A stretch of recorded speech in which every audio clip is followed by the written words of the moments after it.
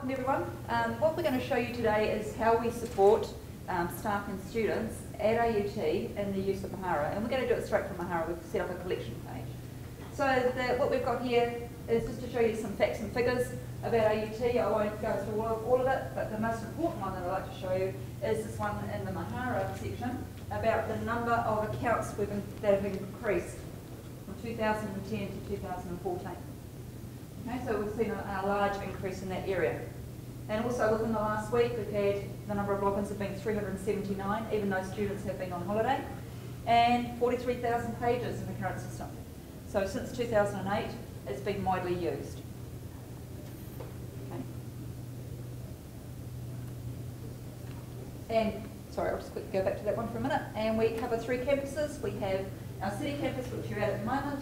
We have our North Shore campus, which is at Akaranga, and we also have a South campus, which is in Manukau. We have a team of 6 people in the Centre for Learning and Teaching, and we all support Mahara. Okay, so how do we support Mahara? We have a number of ways that we do it. We have, on our help page, we have documents and videos that we share with students. We have something called a latte. Now, it's not a coffee, as most of you all think, but it is something to actually get around and be there. Our lattes, or Learning and Teaching Technology Enablers, are postgraduate students that we've employed during their schooling to help us create things for either Mahara, for maybe Blackboard that we use. Lattes, we've asked them to, as a student, log into Mahara, and we want them to create pages that are demonstration pages. So we've asked them to experience as a student, and we've asked them to create pages or directions or instructions on how to do the different things in Mahara. Is it the same as this one? For the other one. One of the main things that we got them to do was the Google page or the Google Apps. So we've got Google Maps, Google Calendar, and also instructions on how to do it. Okay, so in student terms, in student directions, this is how we do it. So they've done something on Google Docs,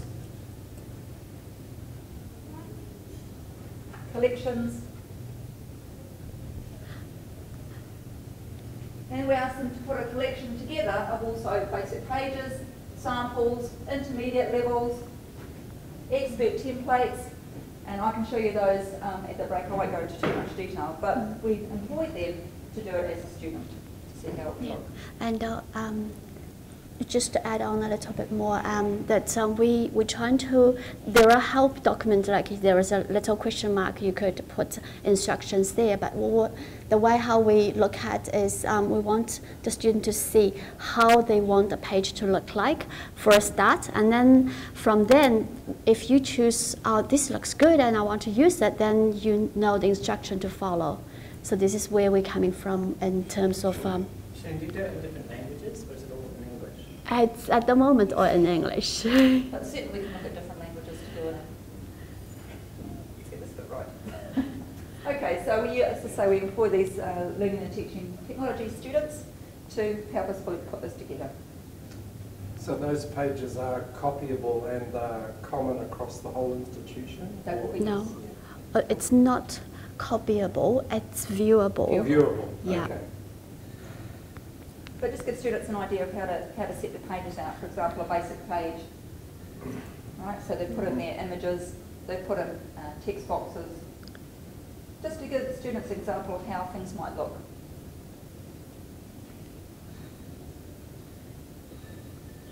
Okay, working with lecturers and students. Lecturers, when they first come to use Mahara, or we show them how to use it, we ask them to set up their own page for their professional development, which is what we've seen over the last couple of days, so that they get an idea of how it's used by the student, get the feel of it, and also as a resource for them for later on. We also create templates, or we encourage lecturers to create templates, and we can show you a couple of examples very shortly. We do first-time user training for staff and for students, and we use something called an activity sheet, which helps us when we go in to do the training. We go through this activity sheet with the lecturer first to give them an idea of what we want the students to actually do or the activities that we want them to do. So we go through this and we edit it with the lecturer, and these are the 4 areas that we get the students to do, but we'll certainly sit down and get the lecturers to add their bits to it if they want to. Yes, so for example, some lecturers would like the students to use journals, so we would add some information about how to use journals in the page. Or if some lecturers prefer students to share their pages rather than submit, then the task will be slightly different. And so what we get them to do is have a look at, when we're teaching them how to do the different areas, we get them to how to submit their portfolio and get them to review their answer underneath, to make sure that they're all on the right track. So you'll see, give them direction on where to go to create your portfolio. So that it also helps with our training, that we don't have to go through each tasks during the training session, while get the student to try, get their hands dirty themselves, and then we could focus on hints and tips during the session. It's like a more inspiring for the students. So is it very hard for students? There are a lot of students coming from high schools or other worlds, but they have access to this technology anyway. Is it hard? No, it's not. No. When we do student training, we find that possibly 80–90% of students are like that. Yeah. They can pick it up straight away. Yeah. Maybe the odd one or two that you need to do perhaps a little bit with one-on-one with. Yeah. But the majority of students pick it up very, very easily. And schools are using similar programs, platforms, those sorts of ideas. So it isn't specifically an innovation when you get to university, this idea, is it? That's right. Yeah. There's a small trickle of students in our experience who already have any portfolio or my portfolio at school. Right. And so that creates some other problems, because if you're actually using my portfolio at school and you've got a university institution, you can't actually easily shift that from their school to your institution. Yep. So there's some choices there that have to be made. I would just like to add to that is that most students that we've discovered, from AUT as well, I've worked with Shen and Lisa, is that students don't find it actually that difficult to pick up Mahara. What they find difficult with Mahara is why they're using it. So it's not the technical problem. No, it's not a technical problem. It's why should we do it? Yes. Yeah. It's a pedagogical Pedagogical. So they always ask us as lecturers, why are we doing this? Why do we have to do it? And then just to pick up, sorry Lisa, Yep. one more time, but the real selling point for me is that you've got made it available to them after they leave AUT. Correct. Otherwise there wouldn't be a lot of purpose to it. I think Yeah. opening the end or that end has really made the purpose much more meaningful. Yeah, and it actually shifts the students' view of Mahara, Yeah. how they're going to use it from the very beginning. Yeah. Yeah. Okay. Right. So I'll get Shen to show you some examples of some of our portfolios that we were able to share. Right. We've got So permission to use. we have created a group of examples of a portfolio. It hasn't been made available for everyone yet, but it's just still work in progress. And I will just, so the reason why we want to create this resource is because we find students, the motivation, and we want to get students to see, okay, this is what you can possibly do in Mahara. And Jia Wei, our team member, has been very creative and made most of the pages here. And I'll just share some of them with you. So this is one page that he has quickly done. So it's more of the page layout. That this is the design that you could have for a page. And if we also have a look at the landscape, and this is how you could possibly use the image gallery, okay? And also this is quite interesting. So most of because when you drag an image item on the page, you by default has a name called image. And some students just focus on the picture itself and leave it as a default. And this is how the page would look like over here. While over this side, when you delete the title, it actually looks a lot more impressive. So this is the difference, little difference that you could tweak, you could make for your page to make it look a lot better. So this is what we're trying to do to encourage students to kind of have the opportunity to have a play and then see the difference, see the possibilities. Okay. And also we have been doing quite a bit of plugin development. We have just recently released our group image display plugin, and the page actually I showed you before, examples of e-portfolio. This is the home page of a normal group, but with our group display plugin added on, so it made the page looking quite impressive, I hope, and we'll be showing more how we developed and the reason behind it in the afternoon with the session Zhang and I will be doing. Okay.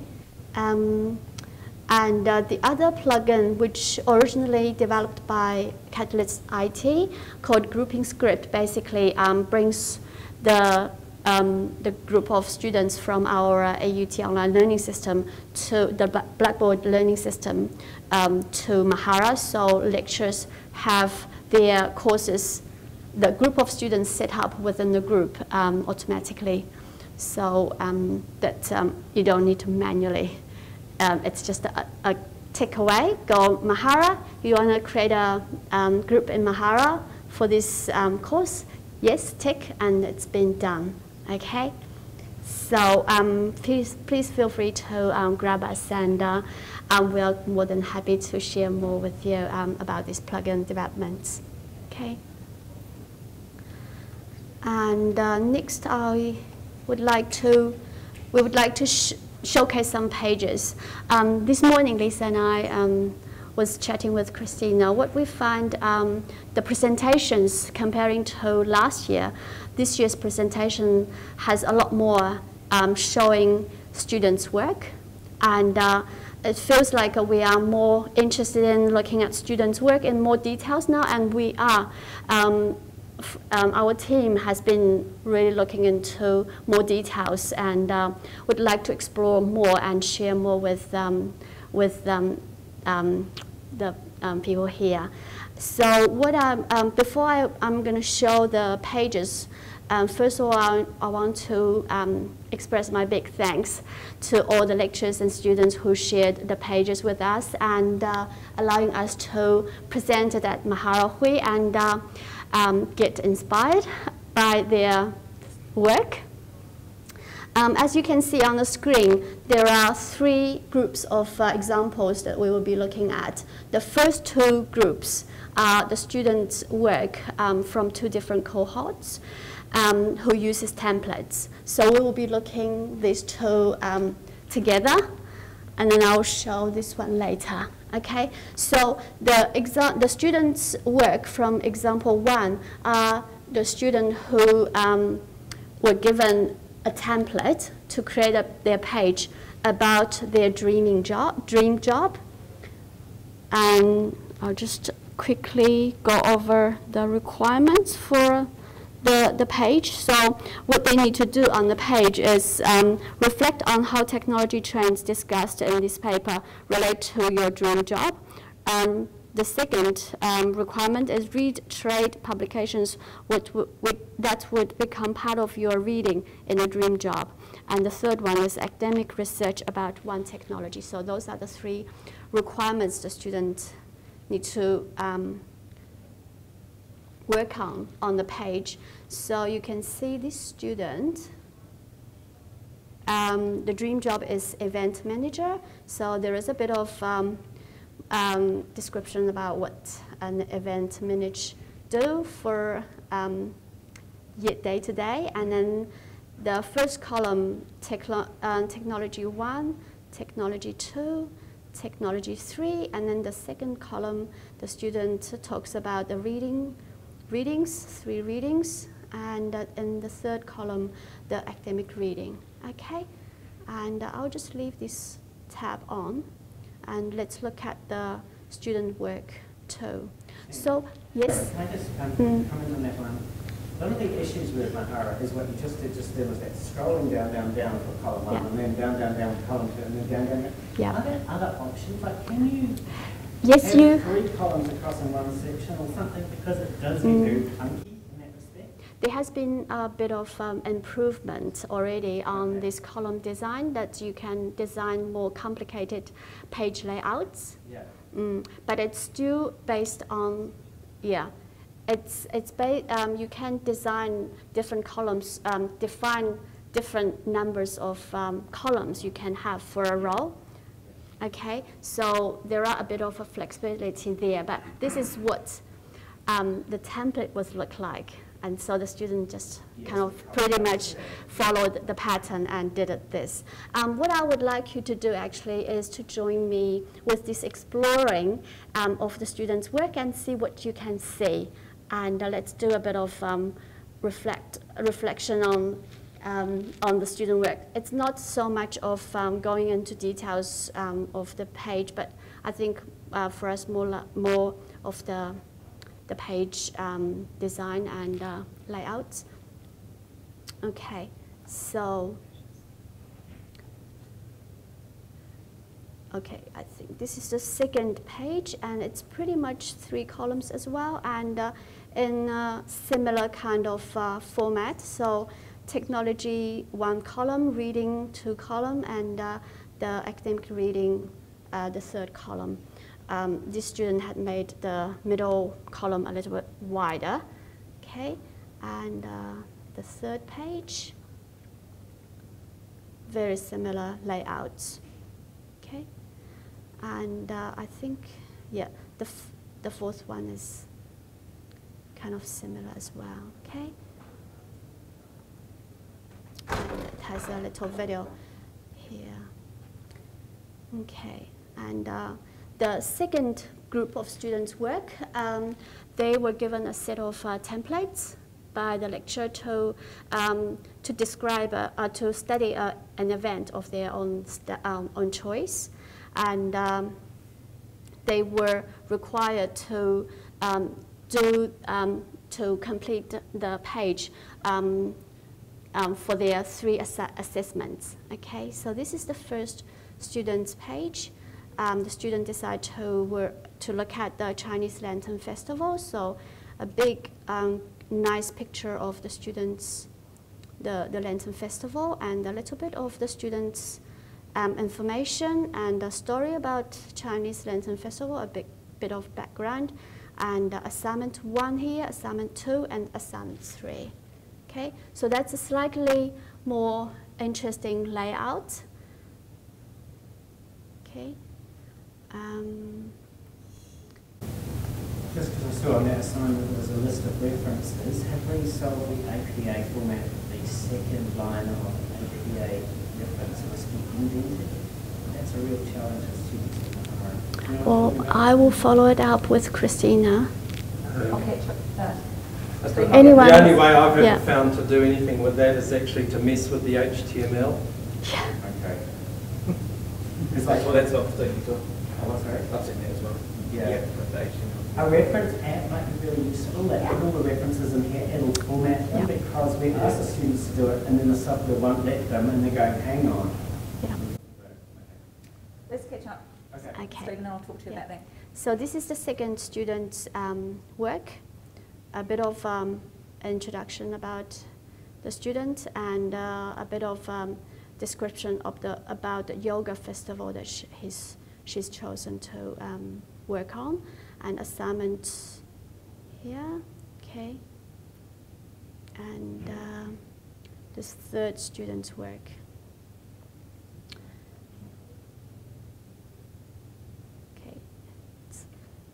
In theory, it should have video showing here, but that's a little bit about student and a little bit about the name show, and a YouTube video should be showing here. And assignment 1, followed by assignment 2, and assignment 3 at the bottom. Okay, so this student has quite a bit of writing on the page. Right, so can I get you to tell me, what do you see? What do you see? Something that you pick up from looking at all the students' work? Is there differences between example 1 and example 2 that you can see? Yes, in so those students.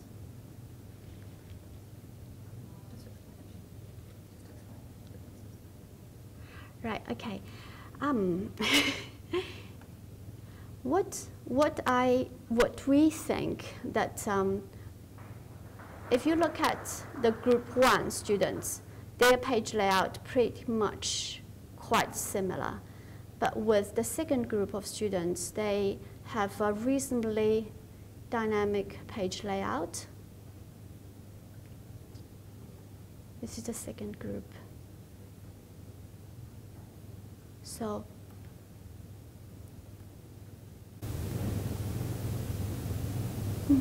Because we don't really teach the students stuff about page layout, do we? Mm. Not as such. Not as such, No. no. But if you're given a template, they sort of, the first group of students that we saw stuck to that template. They're only Right. given the one template, the one option Right. to do it. But the second group of students were given 3 different templates, so they could choose. They were Yeah. given that option to choose what they Sure. wanted, and to be able to set it out a bit better than the So first one. when you given 3 different templates, you get the choice to choose what you like. Say, for example, one of the students' work, he's got a lot of writing, so he decided just use one big column so that it fits kind of long writing better, rather than using a very small column that keeps the page so long. And just imagine, I think, if you look at, like, if you've done your assignment and you go and look at your peers' assignment and you go, wow, your page looks so different from mine. And I think if you have this kind of thinking, you have that kind of comparison, students is more likely to start to explore the possibilities. What can I do to improve my page and to make it more impressive? The content is important, and I believe presentation of the page is also important, as well as, although it's never is part of the assessments, never is required you get points because your page looks nice. But it is a motivation for the students to explore more, use Mahara more interestingly. Yeah? So, thank you for that. I was very interested in this particular question of page design, because looking at both sets, I would have said that the students are actually tending to design static pages. They're not dynamic in the sense that they could be if they were interacting with their tutors and their peers in terms of work presentation. So, for example, and this is where I think this is the difference between the academic requirement for display in Mahara compared to Mahara as a professional networking tool. So none of the examples had student forums. And in fact, I've noticed across the whole of the hui, or numerous huis, very few use journals in the way that journals can completely change page layout. Now, journals are a very clunky way of getting your images up, but once they're in the journal, you can just, and of course the journal then becomes its own blog. Absolutely. And can feed out into any other site where students. Just on that point, we had the midwifery department come on board with Mahara, where I've taught them how to use it in the last sort of 6 months. They started the 6th semester last year, and part of their requirement is actually to do a journal. The students have to do journals. So we've also taught them how to put journals in. Yeah. So I can show you, I've got permission to show some examples, so if you want to catch me at lunch, I can show you some of those, but definitely, yeah, I'll take up that point. But they use it quite a bit in their pages. Yeah, I think journaling is perhaps potentially most powerful mechanism in Mahara, but it's the underused one, because all students sort of start, doing page layout instead of thinking. Yeah, why am I doing this, and what should I be perceiving across? Yeah. Absolutely. Whereas the way that Mahara can be used so that the pages can talk to each other, can you click on to go to somebody else's page? They have to share it with you. And then? But you have to But you have to go back to the dashboard. You have to come in and out. So is there a sense of that connectivity at the cold front would also mean that you could go to this person's work if you want to find out more about these things, and this person over there? Did you go to see Massimo's? No, Stephen wasn't here yesterday. That's Because okay. what he did was in Blackboard, he put up a page where he put the link, he used the secret URL and pushed the link in there so that every student's page was on one PDF page, so the students could just have that ability to quickly click between and see what all the other students have done. And So- that's a fanning out, but I'm thinking the interconnectivity Yeah. that we're making up. Yeah, well That's a picture, I guess. the best that we can do at the moment. The main problem with that is because pages are private to a person, and to be able to link to a different page, the page has to be shared with the person group. The permissioning of pages is what causes that to be built problem. Is that you can't share a page with someone unless that person has permission to view the page. So if, for example, you go to a page, they've got a link to a different page that they've got shared. And you go on and you click on the link to go to that page, and that page is shared, you can't view that page. Right.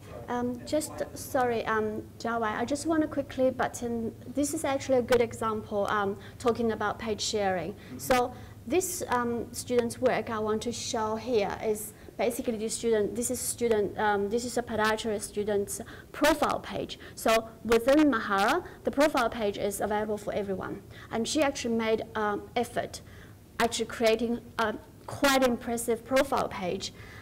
This is just a little bit about me and all what is required for her work as part of her assessment. This student was introduced to Mahara at year 2, and so those pages are the ones relevant being marked as a part of the assessment, but the rest of the pages are all the students' own. That's what she wanted to do. Okay, so what she has done over the years that she's studying using Mahara, she has created for each condition a page and information about the condition, about all about this. So I've counted, it's more than 100 pages in her Mahara portfolio, and I know we're running out of time, but what I want to share, a quotation from her is, Mahara has been very valuable for my study, and in my 3rd year was excellent for being able to review conditions before my final practice assessment, where we were given a patient to assess who could have anything wrong with them. I have started to use Mahara for my honors year to have somewhere else to put a copy of everything and to review information when I get asked why someone's foot hurts in a certain place. I think once I leave and begin practicing in the real world, it will be a very valuable asset to have all this information at my fingertip. So this is a really good example that the student actually continued using Mahara, and I believe she would be using it for quite a while. Okay, right. So we've been given the nod to say that we're running out of time. So what's next for us? Work more closely with lecturers to support students. Okay, our biggest user of the e-portfolio of Mahara is early childhood. We've got podiatry, as Shen's brought up. We've got midwifery. We have education, languages, and we're also looking at this year rolling it out to possibly the paramedics for their record of learning for their students. Yeah, and wanting to be more active in the Mahara community. So we see ourselves the role as a bridge between lectures and the technology side of it, developing of Mahara, and hopefully we will, be a valuable asset within this big community. Thank you very much.